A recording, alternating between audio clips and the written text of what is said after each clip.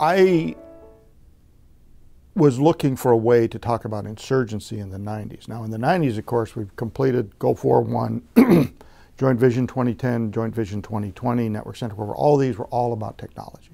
The future is all technology. And I didn't think that was true, because that's not the way people compete. You compete based on the political, economic, and social structures of the two entities in conflict. So how do you have a conversation about insurgency in the 90s? The answer is you don't. You can't get published. But if you use something called fourth generation warfare, well, this is cool, this is new.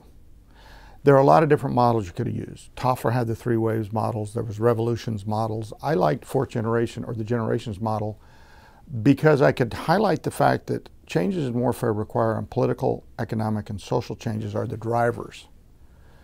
Technology is applied according to your ability there, but that doesn't drive warfare.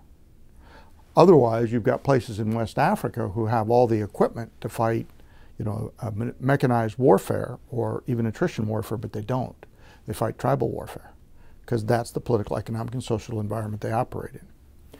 So I had to have a way to express that. And fourth generation was an attempt essentially to push back at the Pentagon's infatuation that we're going to know all, see all, understand all. And the attempt was to say, no, this is really about society as a whole and the societies in conflict. One of the reasons we missed with the Vietnamese, we have this very mechanized futuristic society, and they're still an agrarian society. So they fight the way they can, we fight the way we can, and we miss each other. And that was the point I was trying to get across with it. And I define it as an advanced form of insurgency, evolved insurgency, and all warfare, I think, evolves rather than having revolutions. Perhaps nuclear weapons were only true revolution, and even those took 30 years to develop, but they burst on the scene suddenly. And that's essentially what fourth generation was about.